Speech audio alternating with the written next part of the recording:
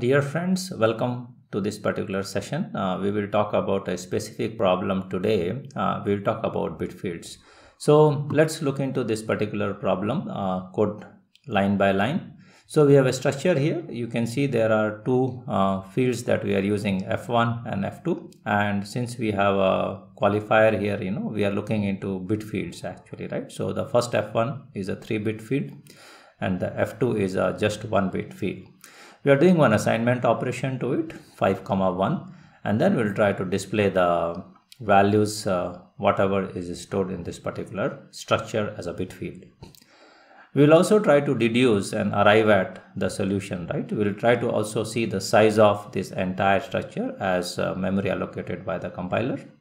So as usual, my request to you is to pause the video for a few seconds or a minute, analyze the code, try to see how a compiler or how the system will represent this structure in memory and how the data is going to be stored, and then you should note down your answers here. Okay, important thing to remember in this exercise will be you have to just see that how the data gets stored in memory.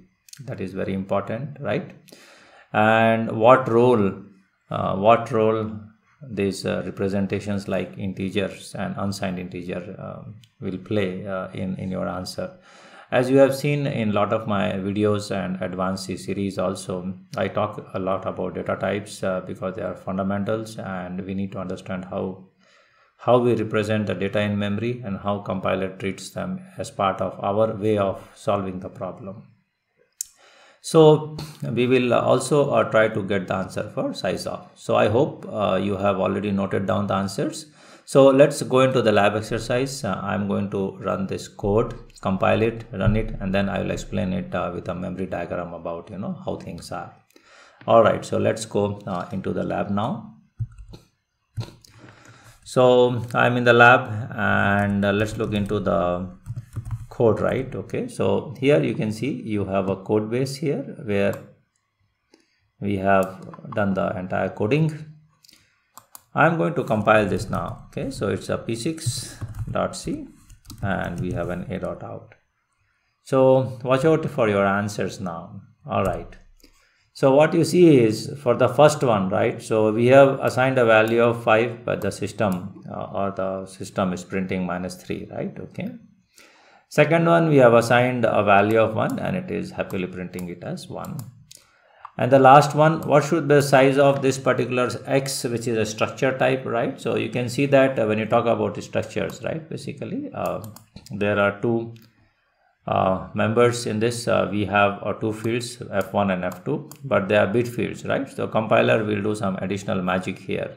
The compiler will try to allocate the space from whatever minimum possible area actually. Okay, so some of you might think that it is going to be a bigger answer than 4, right? So people sometimes think it may be like 4 and then maybe 4 because there are two integers, so the answer can be 8. That's what people will think.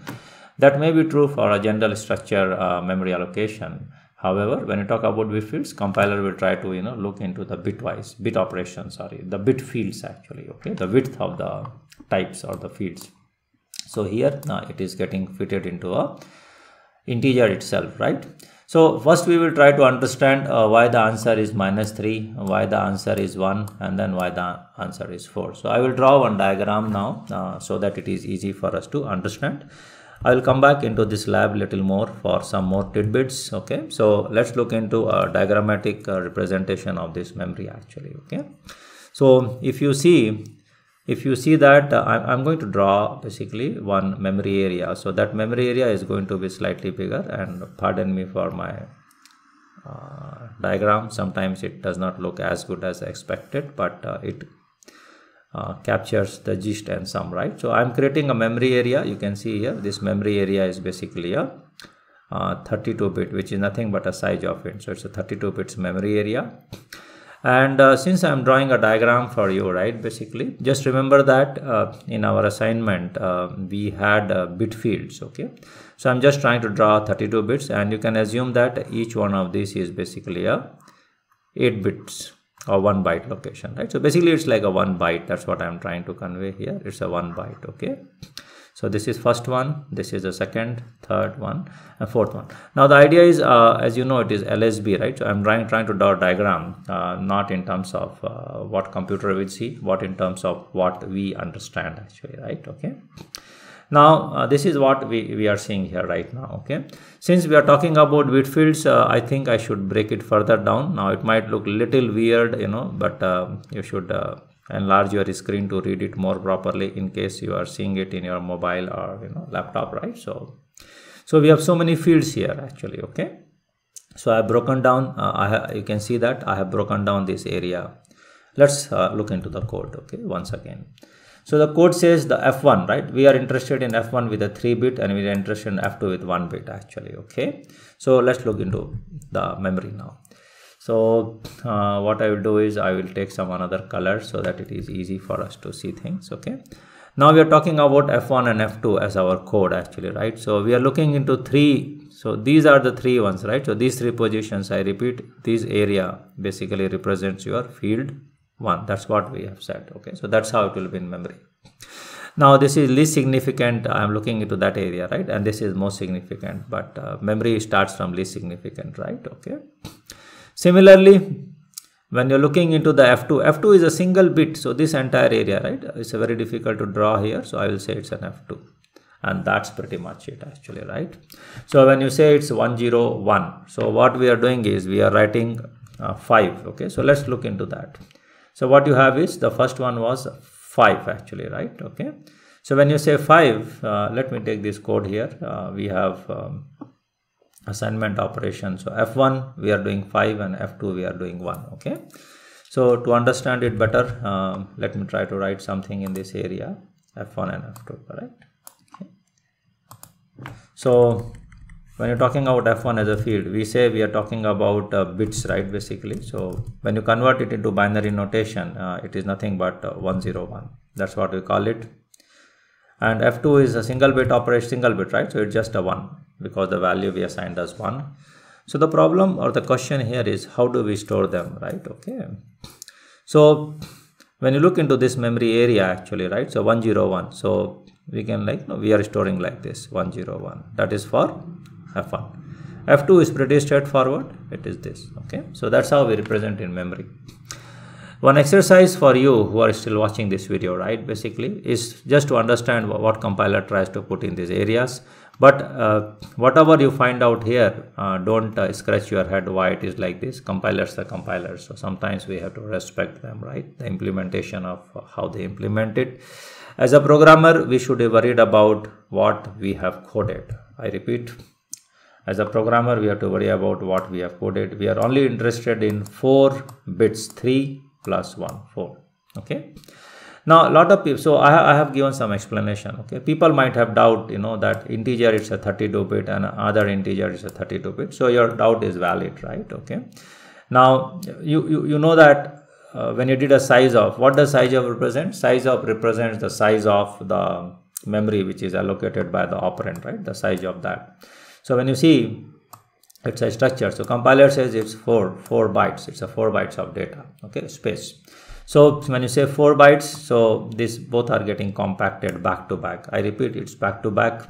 So the diagram that you see here has a lot of learning here. Okay, so the 3 bits we are taking here and the 1 bit. We are not skipping and go to another byte actually. Okay, so we are just back to back here, and I'm doing in this order because that is easy for me to represent in a table actually, in a diagram, right? So that's how it will be. So now the question is why we did not get 5, right? That is very important actually. Why we did not get 5, why we got -1 actually, right? Okay. So I think sometimes it is funny because we assigned a value of 5 here and we have to also respect the sign here, right? Okay. What is F1? F1 is an integer. Okay, so when you talk about a signed entity, for that signed entity memory regions, the most significant bit position will represent a sign, right? When it represents a sign, in reality what happens is, I think you are getting the idea. When this you see, when looking into this, there's a 3-bit position, right? So this guy is a sign actually, isn't it? So what you see here is basically this area. This area is your sign. Okay, so essentially what are you left out with? You are left out with these two. So when this represents a sign, what is this value? This value has to be something else, right? Basically. So when you talk about this value, let's go back. Okay, we will just try to calculate this value. Okay, so what is this value? 101. Let's come back into, and then I will just try to open it up, our program itself, and then give you some data point,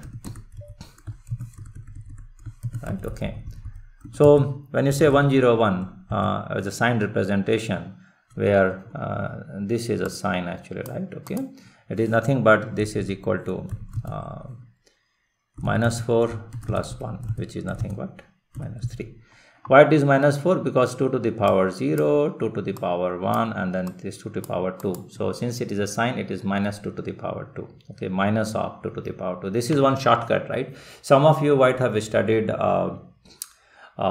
2's complement notation, right? So I think you can use 2's complement notation also to get into these values, and there are some shortcuts out of practice. You can always see that. So I've already told you one shortcut.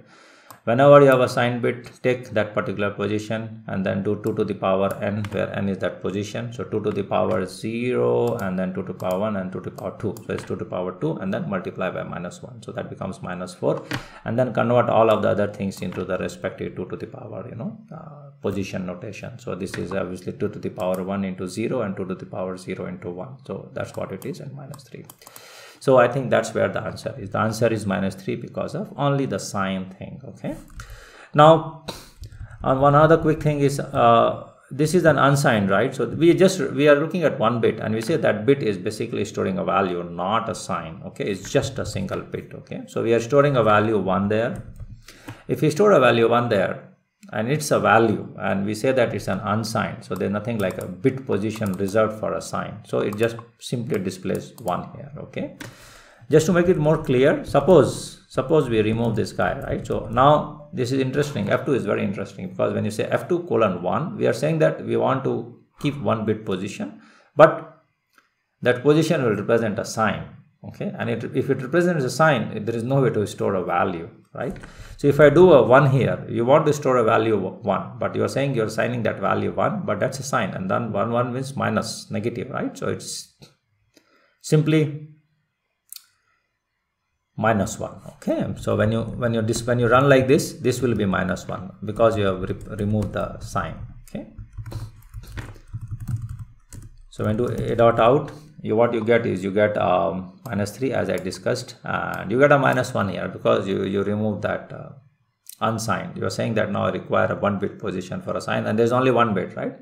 So that's how it is. Okay, so as a programmer, we have to be really worried about our way of treating a memory location as a signed and an unsigned entity. I think that's the summary. Second thing in bitfields is bitfield is more like compression of the memory. So compiler, you are saying I want fields. Okay, I don't want an entire byte location. I want a portion of a byte, right? So compiler is using whatever way possible to give you the data back to back. 3 bits for F1, and then immediately following that 1 bit for F2. Okay, I think that's it for this short video. I will see you with some more complexities, and some shortcuts in similar videos, okay, around bitfields in one of the future interactions. Thank you very much. Bye for now.